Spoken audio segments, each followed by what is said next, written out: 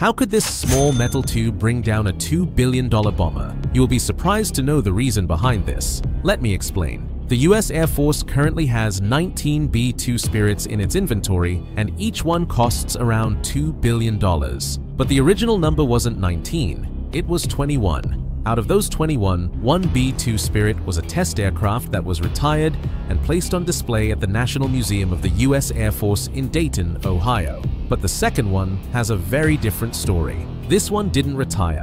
In fact, it was fully operational and ready for missions until a tiny mistake on the ground changed everything. On February 23, 2008, at Andersen Air Force Base in Guam, this B-2 prepared for a routine takeoff. The crew had no warning, no alerts, nothing unusual. What they didn't know was that moisture had quietly built up inside its pitot-static sensors, the very tubes responsible for measuring airspeed and altitude.